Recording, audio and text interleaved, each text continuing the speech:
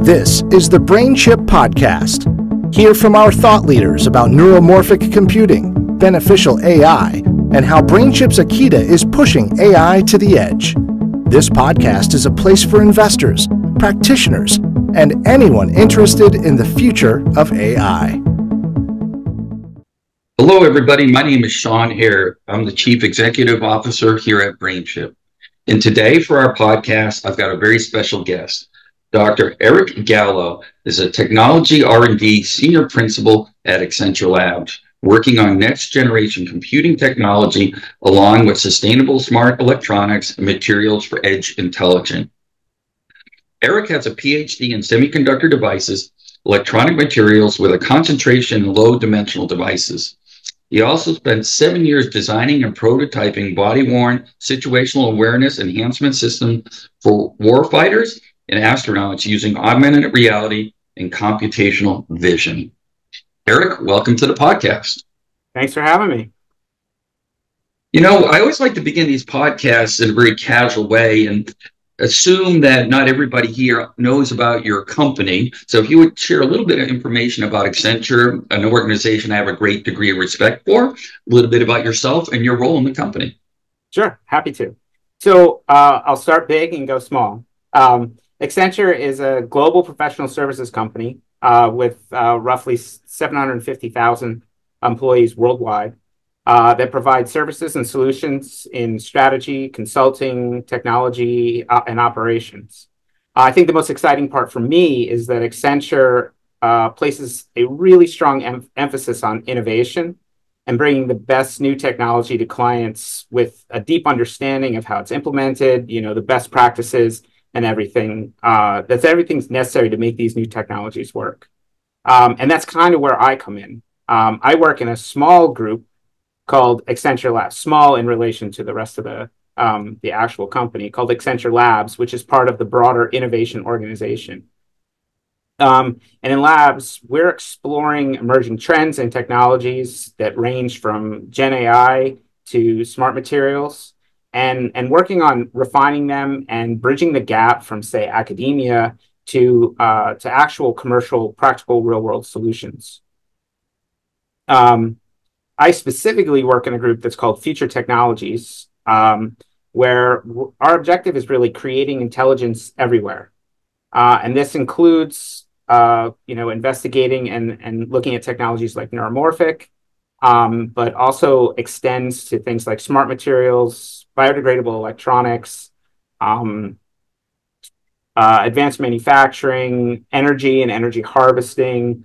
And specifically, I lead the initiative that is the Next Gen Compute, which does most of our neuromorphic work.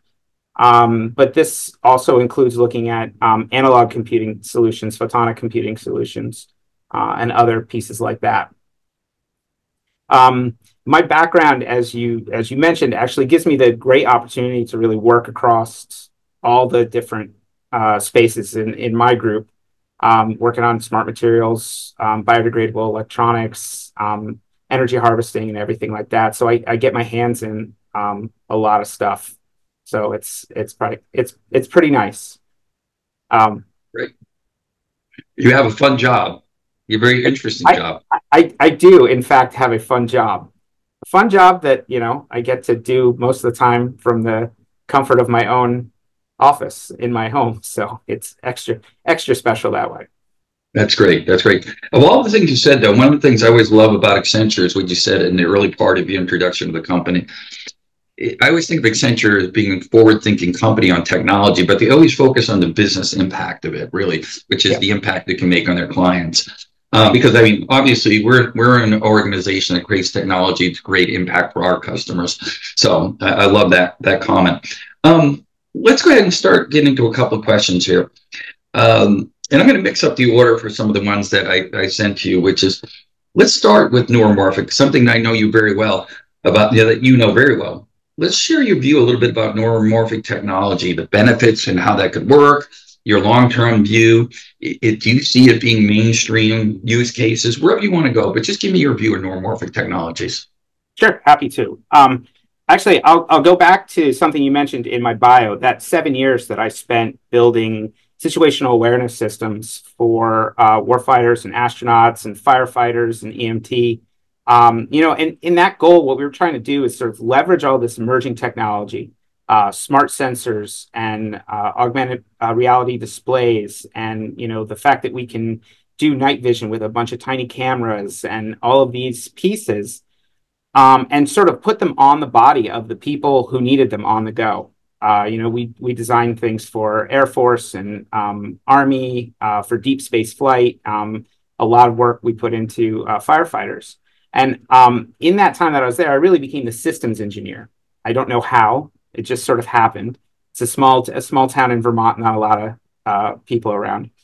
And I constantly would look and see the potential of what we could do, what we could put on the body, how much intelligence that all of these individuals could carry around. But I constantly ran into that power issue. It's like, I have it, I can put it on you, but in order for me to get all this to work, you're going to be pushing a wheelbarrow with a battery.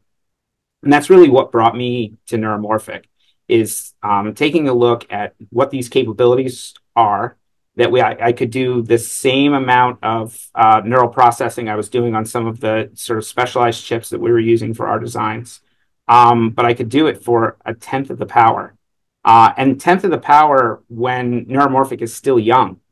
It's still, it's still on its growth curve. So the expectations that I have really are that we're going to see in practical implementation 100,000 times improved power. And that opens up this amazing realm to keep people safe. To really, my specialty at that company was situational awareness, which is just basically pulling in information, figuring out what the user needs to know, and giving them their minimal information display. So it's not distracting, but when they need the information, it's in front of them. And Neuromorphic is, to me, the best current technology to really enable that. But in my time at Accenture, I see it in so many other spaces. I see it as, for distributed sensing, for rigging up a home so that you can have your house can almost become alive. You've got sensors everywhere. It can talk to you. It can tell you what you need. But you don't need to tear out all your walls to put in infrastructure so that you can have power to everything. Because Neuromorphic can do this on energy harvesters or do it on very small batteries, such. I see it very much as like the eyes and ears in factories, which can enable you to rapidly modify. I mean, one of the situations that we know is that a lot of production, it's not these factories where there's these static machines that are just placed in one spot and they never move. These factories are being rearranged, and being able to sort of rapidly take smart sensors and use neuromorphic computing and its low power potential to sort of like just rapidly rearrange so that you have a constant awareness of what's going on, I think is another key thing.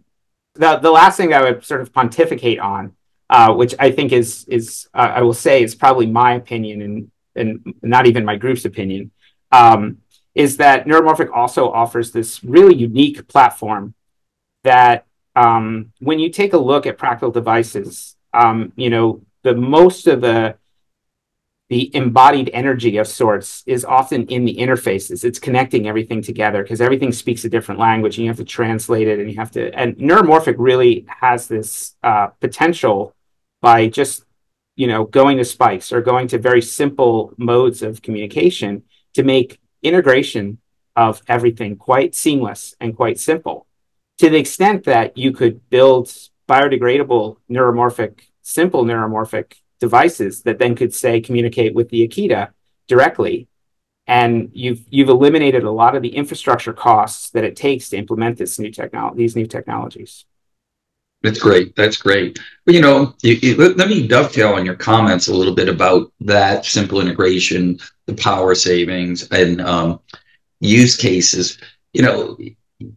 I believe, and I'd love your comments or your thoughts on this, that's what makes it uniquely well suited to serve the edge market, right? And take computing everywhere, like you said, next to the sensor. Give me your quick thoughts, if you will, about where we are as an industry about edge computing? Early days, mid days, late days? What's your view?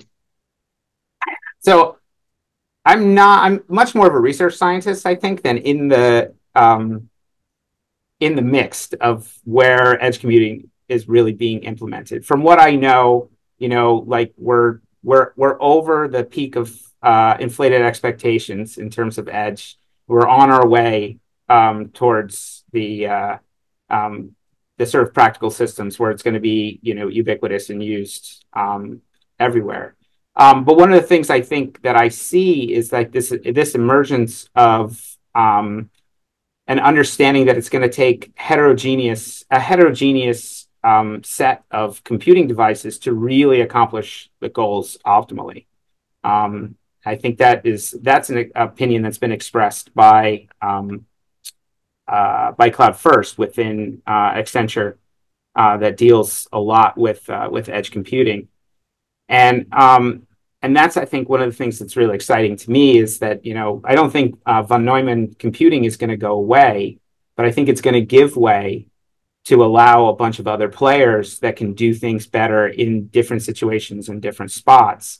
And that you start to see this almost continuum, where you have architectures that thrive at the edge, architectures that thrive in the cloud, and then, others that maybe fill in betweens and other spaces like that.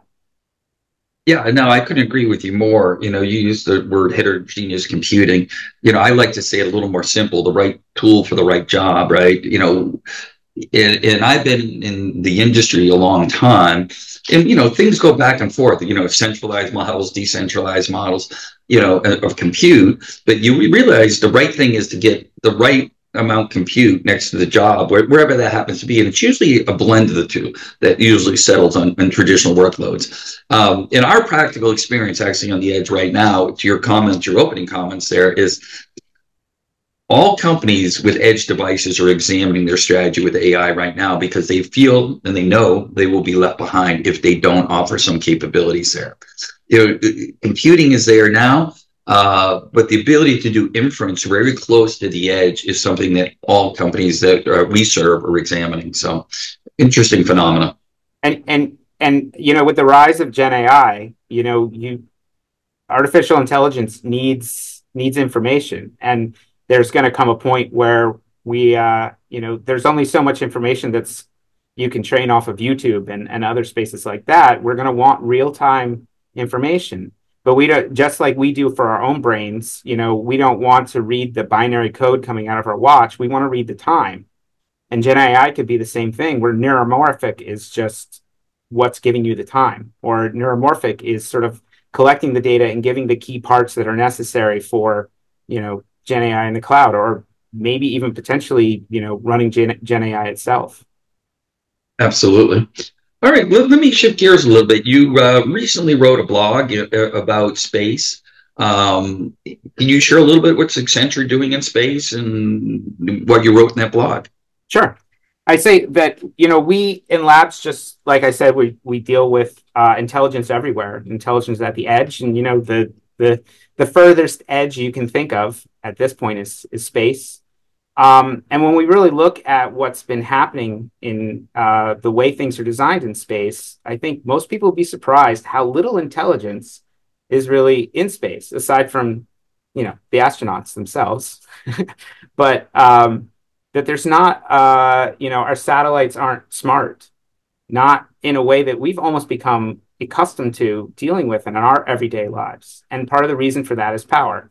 So we really see neuromorphic as this pathway to making, satellites, making other devices in space smart without the enormous impact of energy and thermal dissipation and other things that most other existing technologies require. So that's really, our view. And, and we're working right now, and hopefully we will accomplish it towards, sort of demonstrating some of this real time with a neuromorphic board. That's great. That's great. Yeah, and as you know, we have relationships with many space organizations around the world, and the interest is incredibly high right now. Yeah, it's what's that? I was just gonna say, I feel like it's like this a sudden wave has come over where everyone's like, wait, what are we doing? Why haven't we done this yet? Like we have this technology. Why aren't we making things smart? Like because it's certainly not inaccessible at this point. It's just sort of uncharted to a large extent. Yeah, great comment. So I've known you now for, I don't know, a year and a half, 2 years. You've had a chance to work with brain chip technology. Any comments you want to make about our company and the tech, what you've seen? Sure, I'd love to. Yeah, so Akita was the first piece of neuromorphic hardware that I personally became involved with. I have to admit, I'm not a coder. I'm mainly a project manager and help come up with what we should be testing and those sort of things. A teammate of mine, Noah, is the one who does most of the actual coding. But I can say that, we've had wonderful success, like really, really solid, healthy success in our work that we've been doing with Akita. We did some efforts, I think I mentioned in the blog, where, in a practical real world system, not just a sort of a lab where the chip is measuring its own power, in a real world system, we saw a substantial drop in power draw for a full PC attached to an Akita, running an audio neural network. And we compared that to various other things. And, we see that, I think it was roughly a quarter or a fifth of the power for the total system from the wall power that we saw. And, we take a look at that because we're very interested in practical real world systems. What are these things going to do when we put them on the factory floor, or we put them in a satellite? And those initial results were really promising. I could say that, you are definitely one of our favorite companies to work with. You guys are amazingly supportive, like always willing to chat, always willing to help us out, and been truly partnered with us in our efforts. And when the results weren't exactly what everybody wants them to be, we're okay with that and figured out, like, okay, what do we do? Where do we go to make it better? Great. Thank you for that comment. Well, thank you. That was kind. All right, we're getting ready to wrap, Eric. I'm going to give you the last word. Anything you want to comment on at all about what you see in neuromorphic or computing or anything at all?